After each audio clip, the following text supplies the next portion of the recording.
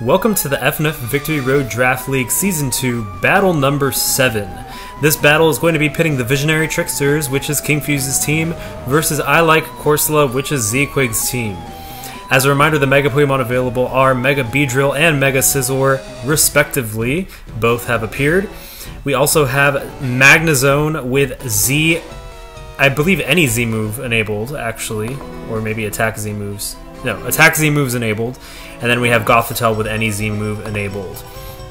This is going to be a really interesting battle. Looks like both trainers are looking at each other's teams saying, oh my gosh, I'm scared of this team.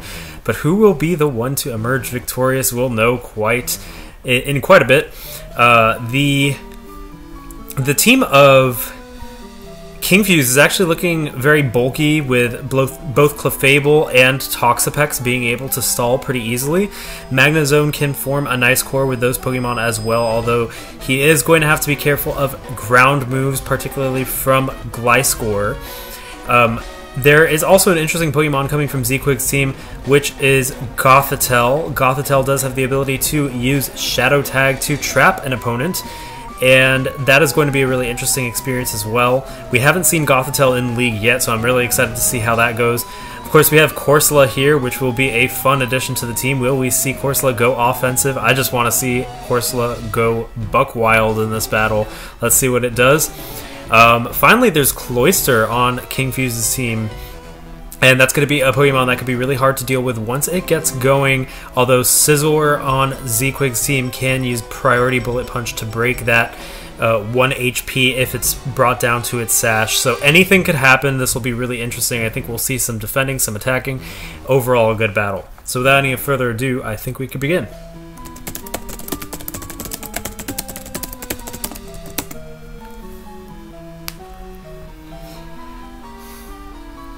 Thinking we might see Beedrill lead just so it could U-turn out and pivot to safety.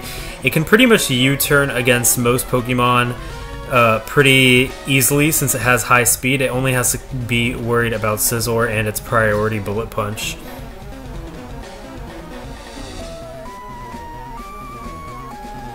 On the other side, I'm not sure who Zquig's will lead with. I'm thinking maybe Gliscor to set up Stealth Rock. Nope, we have Corsola lead and Beedrill. We have Corsola with a heart at the end because Zquig's loves Corsola. So we'll see what happens. Corsola might go for the Stealth Rock setup. And Beedrill goes for that U-turn, hitting hard right off the bat, switching into Cloyster. Indeed, Corsola does go for the Stealth Rock setup. If Corsola has Rock Blast, it could actually hit Cloyster and break the sash. However, I'm not sure if Corsola's Rock Blast will do enough unless it has Hustle.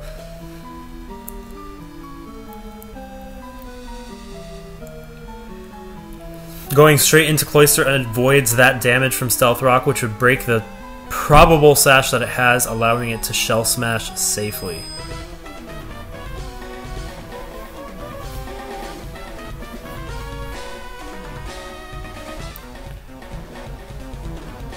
Cloyster looking to be an incredibly threatening Pokemon right now. In comes Muck-a-Lola. And Cloyster goes for the Rock Blast. It does not set up a Shell Smash. The Rock Blast ends up doing about 56% to Muck, so it can live another one if there are no critical hits on the Rock Blast hits.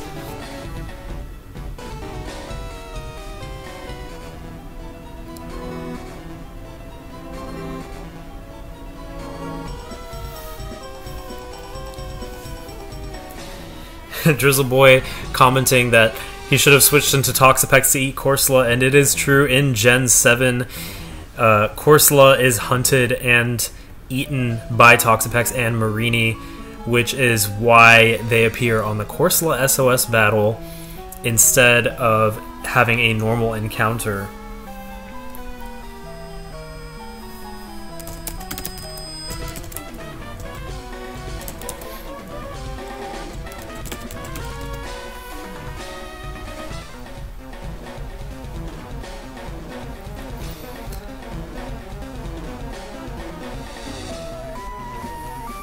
Both Cloyster and Muck looking at each other, seeing what the other will do.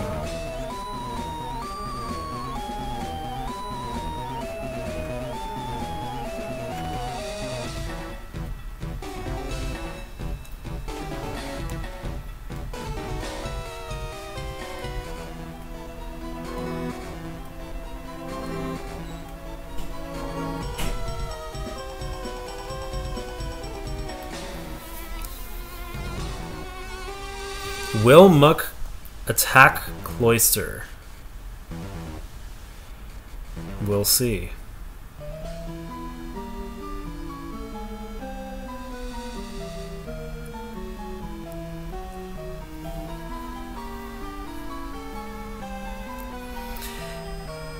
Muck may not live an Icicle Sphere, and ooh, that's exactly what Cloyster decides to use. Icicle Sphere is going to hit 5 times thanks to Skill Link, taking Muck out and finishing the rest of its HP off. But now, different Pokemon could come in. Will we see Rotom Heat perhaps, or Scizor come in to challenge Cloyster?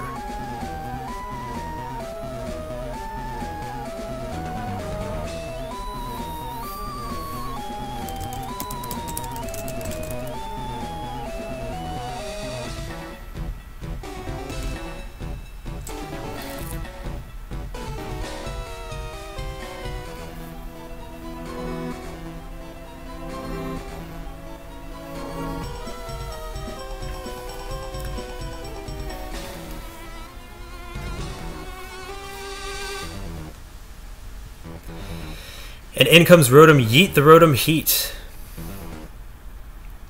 Strong Volt Switch will allow Rotom Yeet to get out of this situation. We might see a switch into Palossand to prevent the Volt Switch. Or will Cloyster be bold and decide to go for the Rock Blast against Rotom Heat?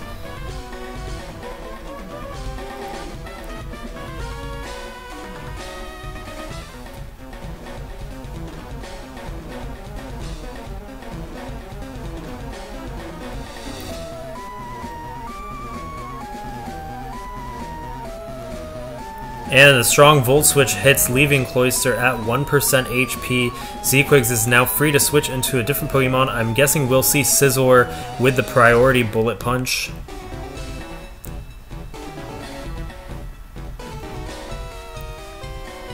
Indeed, we see Rezor the Scizor taking that Rock Blast, but it's not going to do much damage. It only does about 30%, leaving Scizor at approximately 70%, 67%.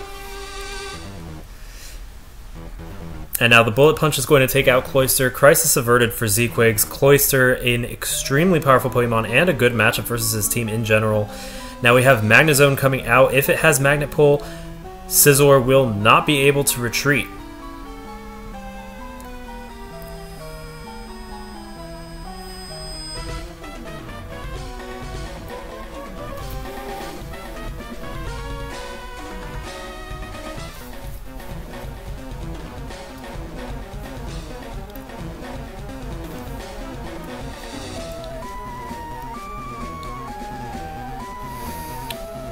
Actually, Scizor could still retreat if it has U-turn. It's all a matter of who's faster, Magnezone or Scizor. If it has U-turn, it could switch out into a safer pick, such as Rotom Heat.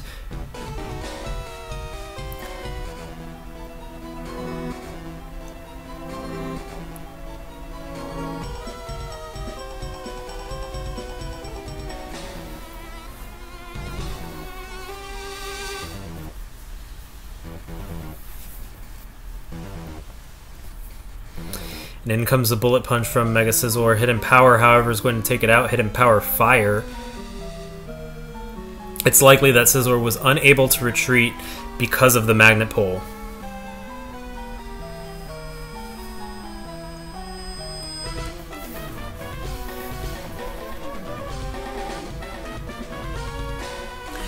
However, it is safer for Gliscor to come in now that it is confirmed that Magnezone has Hidden Power Fire and not Hidden Power Ice.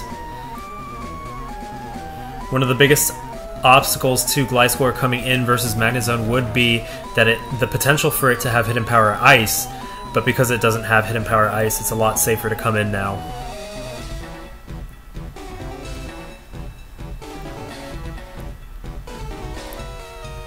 We could also see Rotom Heat come in, trying to use a Overheat, perhaps.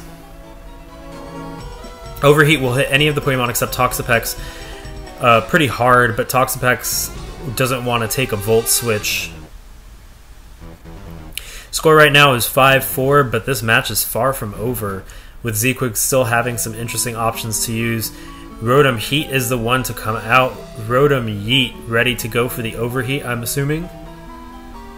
And Palossand comes in to take the move Overheat. Overheat's going to do 63%, big chunk of its HP, and Rotom Heat now has its special attack lowered down, but another Overheat's going to bring it down to 6%. Shore Up is going to allow Palossand to restore HP. Not a good position for Rotom Heat to be in because Overheat barely took it down.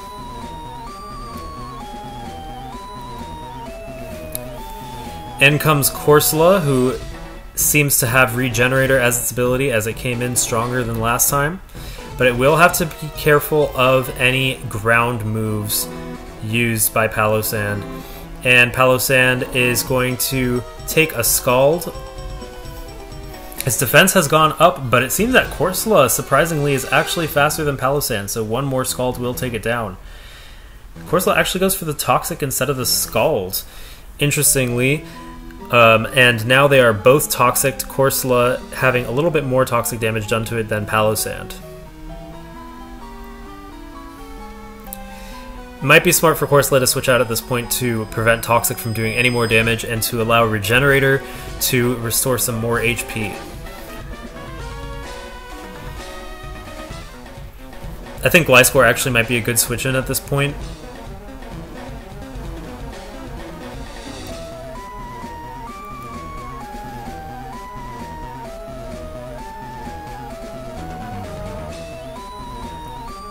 Oh, and a Light Screen goes up, but the Earth Power is going to hit with a critical hit that might have mattered because of the Light Screen.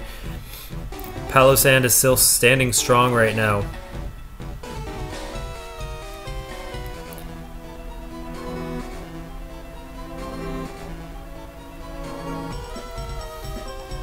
I think we might see Gliscor come out, especially because it can afford to take a Toxic due to Poison Heal.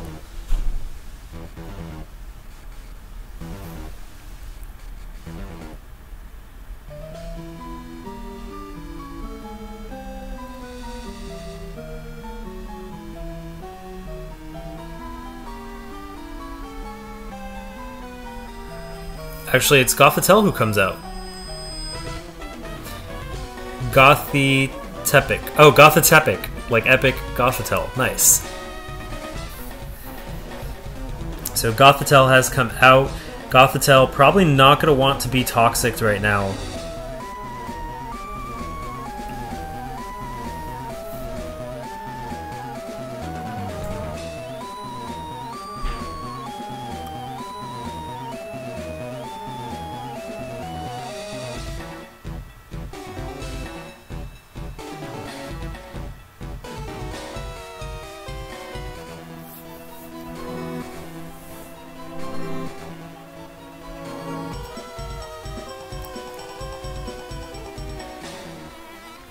Palossand is enjoying the effects of its defense being doubled by being hit by a water move.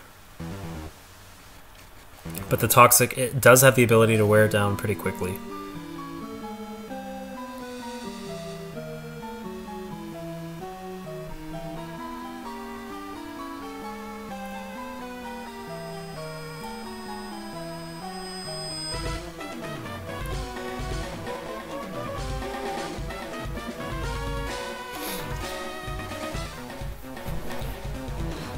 And Gothitelle goes with the Z move, Never Ending Nightmare, taking down Palossand.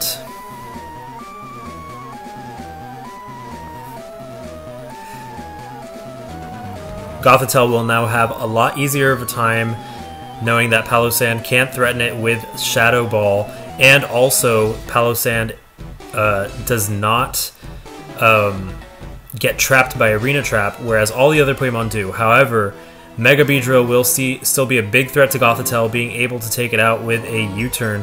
However, Clefable's actually the one we see come in.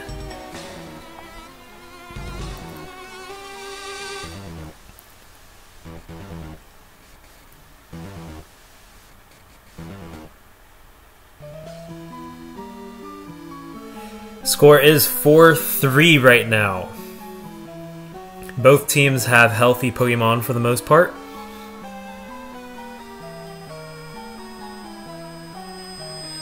And Clefable's going to use this opportunity to set up Calm Mind, but Gothitel's going to do the same exact thing. The thing is, with Unaware, Clefable ignores the opponent's stat boosts. So, to Clefable, it's as if Gothitelle has no Calm Mind set up.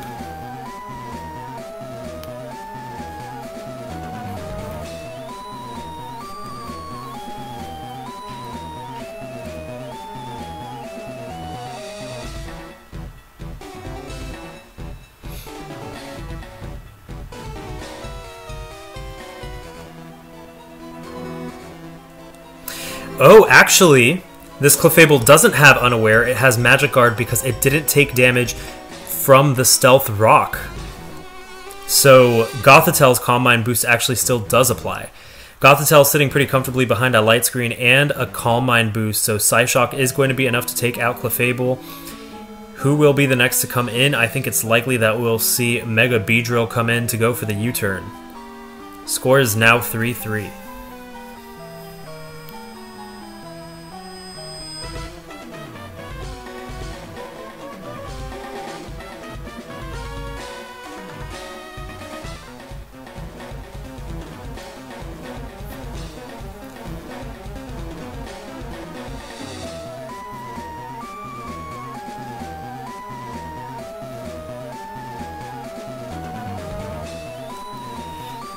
Both sides have rocks up, and indeed it's Beedrill who comes out getting hit by those stealth rocks.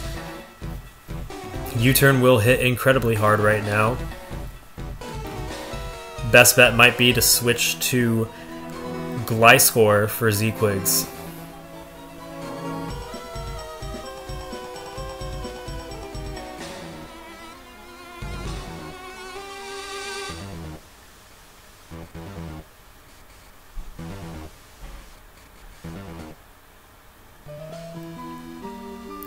And the U-turn hits, taking down Gothitelle and allowing Beedrill to switch out.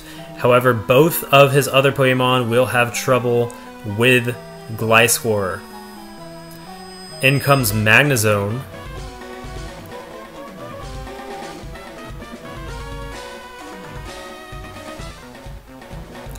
And Rotom Heat comes out. We still haven't seen the Gliscor. Rotom Heat does have the power to use Overheat against Magnezone. Will Kingfuse switch to Toxapex to take that Overheat?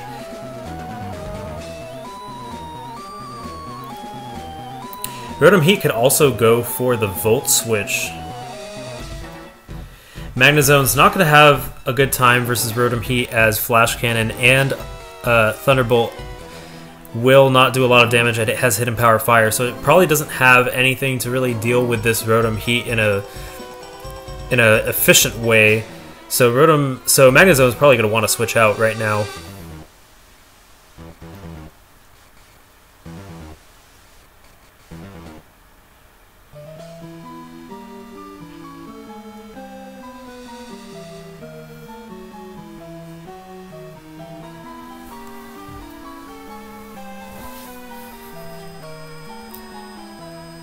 And the Overheat successfully hits Magnezone, taking it down. The score is now 2-2.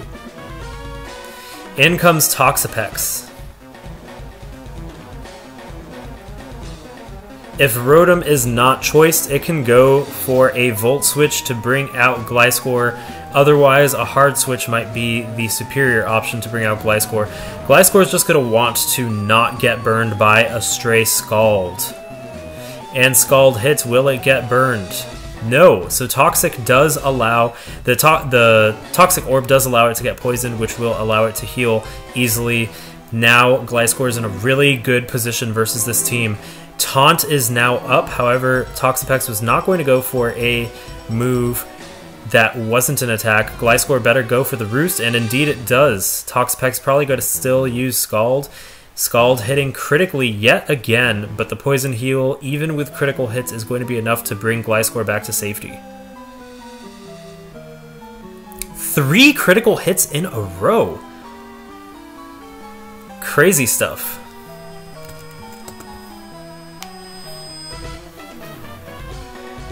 But Gliscor can just stall it out with Roost.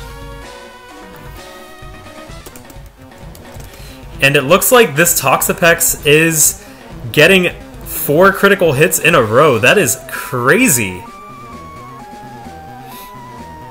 Gliscor still roosting, however. Scald is going to hit critically another time. 5 times of critical Scalds hitting in a row. Gliscor still sitting comfortably. Scald's going to hit 6 critical hits in a row. And Gliscor goes for the Swords Dance. Scald is going to hit critically yet again.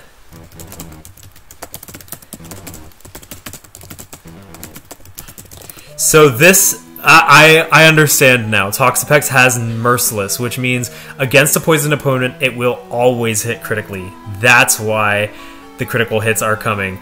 That makes sense. I was so confused. I was like, wait, what? All these critical hits. Toxapex usually runs Regenerator. So Merciless on Toxapex is surprising.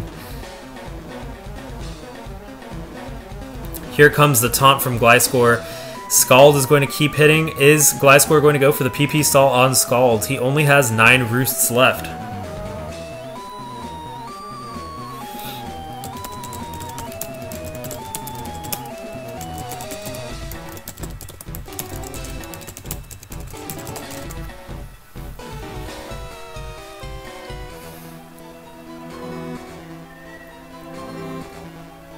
And Gliscor goes for the Earthquake. It does about 39%. Toxapex can't heal that off due to the effects of Taunt, although Taunt has now ended.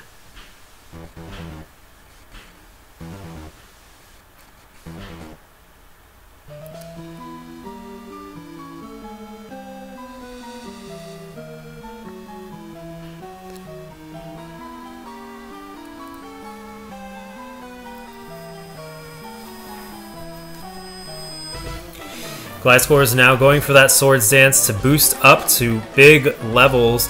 1 Earthquake now will deal massive damage. Toxapex is going to have to go for the Haze. Ooh, and a critical hit from Gliscor actually hits, taking down Toxapex. Taste of its own medicine with those critical hits. 1 more hit from Earthquake will be enough to take down Beedrill. And indeed, that's exactly what happens. Beedrill goes down, and Gliscor is able to turn this battle around. Very impressive performance from Gliscor. I was thinking Gliscor was going to be that pick at the end that really was instrumental once Cloyster went down. Very strong match from both sides. Z-Quigs comes out victorious, so that's a 2-0 victory for I Like Corsola over the Visionary Tricksters, which is King Fu's team. Great match overall from both sides. It was really well played. Really strong start to the league from both players. And yeah, really exciting. So that is it for this match. We have one more match of Week 1 coming up. Stay tuned for that. And this is Noel from Sun and Friendly. I'll see you then.